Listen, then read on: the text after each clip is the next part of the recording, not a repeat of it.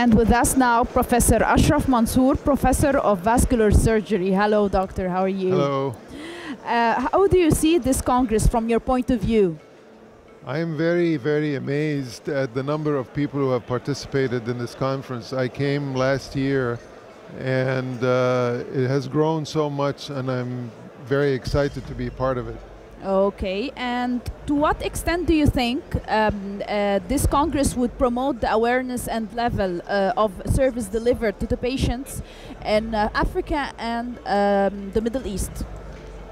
I think it's very important to be able to train surgeons from Egypt and the Middle East and North Africa in the latest techniques of aortic surgery.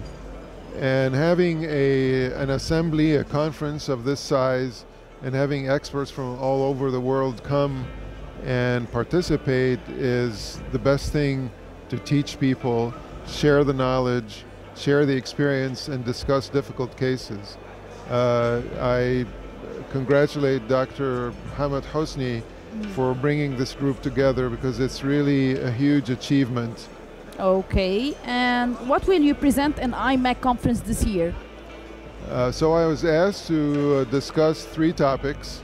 The first topic was how to treat ruptured aortic aneurysms in patients who have had a previous endovascular repair. The second topic was to discuss techniques and debranching procedures in patients who are undergoing thoracic endografts.